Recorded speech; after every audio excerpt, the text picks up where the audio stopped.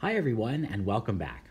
Over the last couple of lessons, we've been discussing Green's theorem, a beautiful result which connects the line integral over a closed curve to the double integral over the interior of that curve. This is especially useful because computing line integrals can be a real challenge, and often converting to double integrals makes the computations easier.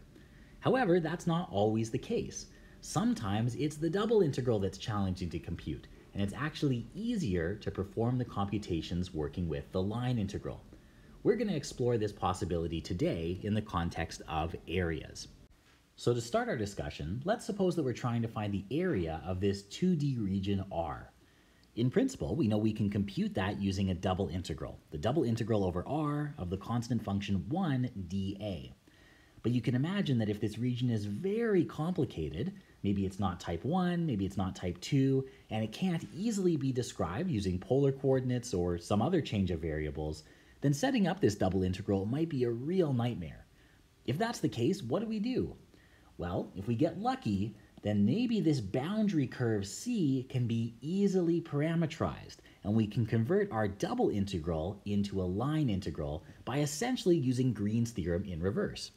Remember, Green's theorem says that the double integral of a very particular type of function, partial q by partial x minus partial p by partial y, is equal to the line integral along the boundary of the region, the line integral along C, of p dx plus q dy. So our goal is to somehow connect this double integral to this double integral. If we can find functions p and q such that partial q by partial x minus partial p by partial y is equal to 1, well then we have a path. We have a path from this double integral to this double integral, and then therefore to this line integral. So our goal is to find these functions p and q.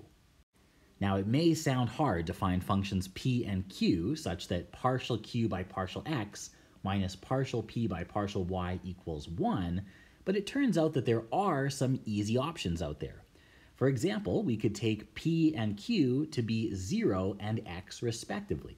Then you would have partial q by partial x equals 1, partial p by partial y equals 0, and there you go, the equation is satisfied. Likewise, you could also take pq to be minus y0, or pq to be minus y over 2 x over 2. There are lots of easy choices that can be made. The takeaway here is that when using Green's theorem to compute areas, you can choose any one of these vector fields as your PQ, or you can find something else. As long as this equation is satisfied, you can convert the double integral of 1 to a line integral involving P and Q. Let's see how all this works in an example.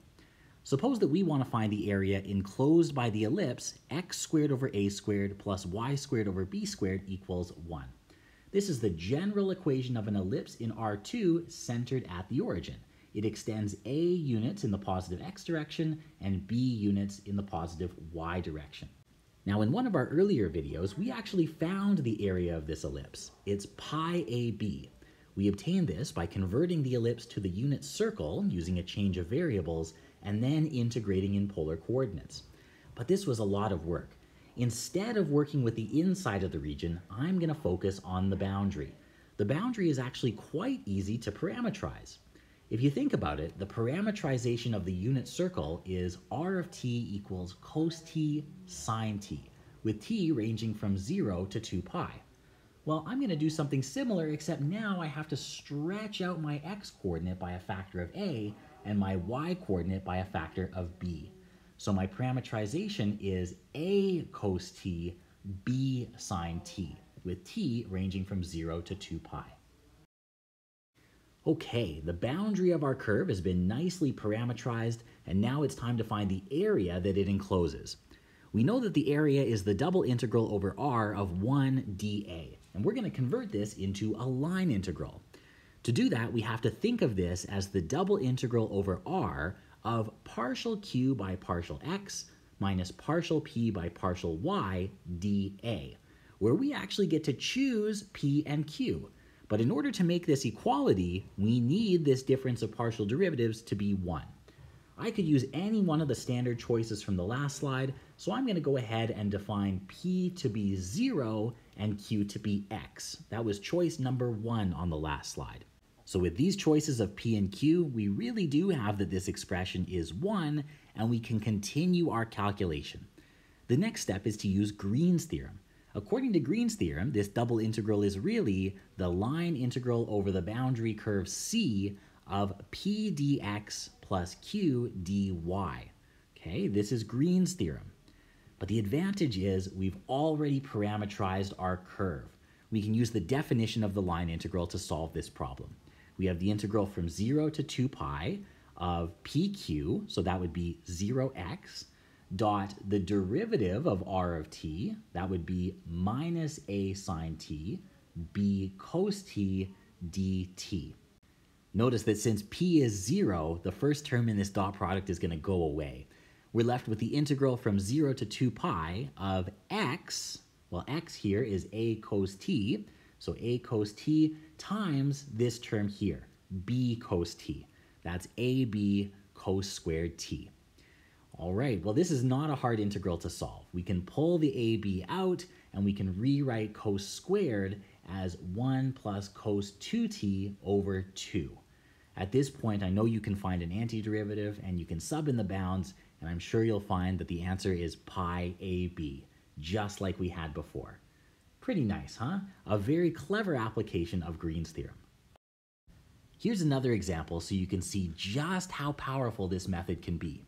Suppose that we want to find the area enclosed by this parametric curve. R of t equals t minus t to the 6, t to the 4 minus t to the 5, with t going between 0 and 1. That curve is traced out for us here, and we are looking for this shaded area inside. Now folks, in the last example I told you that a double integral could be used. In fact, we did this in an earlier lesson. But how would you use a double integral to find this area? How would you set it up? This region isn't type 1, it isn't type 2, I don't see any nice change of variables, it's awful. So we're going to need a different technique, and Green's theorem is the key. So let's give this curve a name, we'll call it C. Notice that C is simple, closed, smooth, and positively oriented. That means that Green's theorem applies. The best part is C has already been parametrized for us. All we need to do is choose our functions p and q that satisfy that partial derivative equation, set up our integral, and solve. For the sake of variety, why don't we pick a different p and q? We'll set p of xy to be minus y, and q of xy will be 0. This was choice number 2 on our second slide. So we have the area of R is the double integral over R of 1 dA, and we can write that as the double integral over R of partial q by partial x minus partial p by partial y dA. Now using Green's theorem, we can write this as the line integral along C of p dx plus q dy. At this point, we can sub in our p and q. We have the integral from 0 to 1, those are the values of t that were given to us, of pq, so that's minus y 0, dot the derivative of r of t, that's 1 minus 6t to the 5, 4t cubed minus 5t to the 4 dt. At this point, we can replace our y term with t to the 4 minus t to the 5, expand our dot product, and solve. We'll get the integral from 0 to 1 of t to the 5 minus t to the 4 times 1 minus 6t to the 5, and our q term here kills off the other term in the derivative of r of t. So at this point, it's just a matter of solving the integral, and you should get a value of 157 over 330.